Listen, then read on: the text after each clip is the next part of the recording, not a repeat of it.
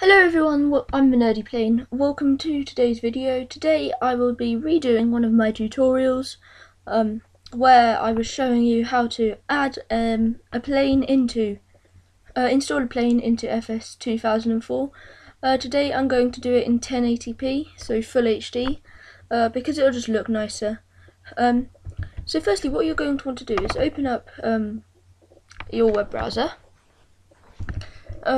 And obviously you're going to want to download the plane that you want to add on. Now I've created my own site called the Nerdy Plane website.wordpress.com, and then type in /FS9 add-ons and then hit enter. So this is my website here. And I have actually made a few of my own add-ons. So what you're going to want to do is just choose one of them to download. So once you've downloaded it, you will then want to close your web browser and open up your file explorer. Now it's not just planes from my website that work. There are loads of websites out there on the internet that provide add-on planes. That's just my one. So anyway, open up your downloads folder, which will be found there if you're on Windows 10 or maybe some other operating systems, or you might find it down this site. And then you're going to want to go to your new zip folder. Now if you're using a different web browser where you have to save a file to a certain place, you might not have chose to save it in the downloads folder, so just go to wherever you saved it. And open the zip file. And then you can close that for the moment. And you'll see the zip file will look slightly like this. There might also be a readme text file there, maybe a few pictures. There might not be the effects or gorges, but basically you'll know that it's correct because you go into the one that isn't gorges, effects, or any of those readmes or pictures, and it will have the layout of model, panel, sound, texture, aircraft.cfg, and an air file, an Adobe air file. You will also then have the gorges, which are just like the custom instruments. Of course they're not real gorges, I just created this whole folder for the tutorial, and then you have the effects folder as well. So firstly you're going to want this plane _new. So what you're going to want to do is open up your file explorer, go over to your C drive, which might be found in this PC and then Windows C, over to program files, or if you have a program files x86, it's probably going to be program files x86, or to wherever you installed Flight Simulator itself to.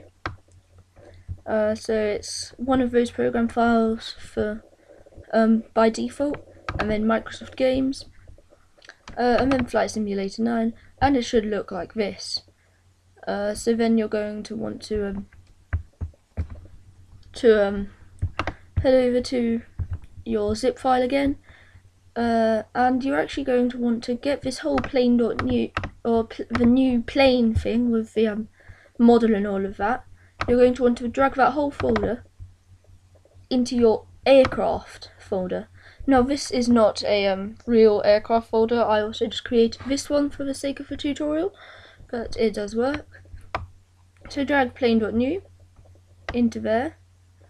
Now usually you'll get a question asking you if you want to do that, just to make changes to the hard drive or something like that. Do click yes, because you know it's you that's doing it. So next you're going to want to go back and into the gorges. And this is for only if you had a gorgeous folder with the download. If you didn't, then don't worry. But just open up all of the gorges. Now there will be loads of gorges here in actual Flight Simulator folder, but just pretend there are here as well. So you're going to drag all of those gorges into the gorges folder. Once again it will ask you if you want to make the changes. Just click on yes. Now you're going to want to head into effects for if there were effects with your download. Now effects are kind of maybe what the plane looks like if it's taking off from a bumpy mud surface, or what happens when it touches water, things like that. And drag the effects into the effects folder. Once again, normal Flight Simulator 2004 files will have lots of effects in it already. Anyway, once you've done that, you are now ready to go, unless there are any other folders, which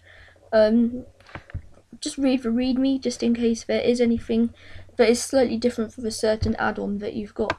But anyway, once you've done that, you are then ready to go and launch Flight Simulator 2004, and you'll have your new add-ons ready. So for now, thank you for watching this video. I would hope to see you in another video. Don't forget to thumb it up. You can put a comment in the comments description if you want. Not comments description, comments section. And in there you can maybe write thank you. Or mainly if you have any recommendations for me. Or if you want to know how to do something in Flight Simulator, or anything to do with computers, because I do any tutorials, just put them in the comment section. I'll read them and try to make a video for you. Also, don't forget to subscribe. But for now, see you in another video, hopefully.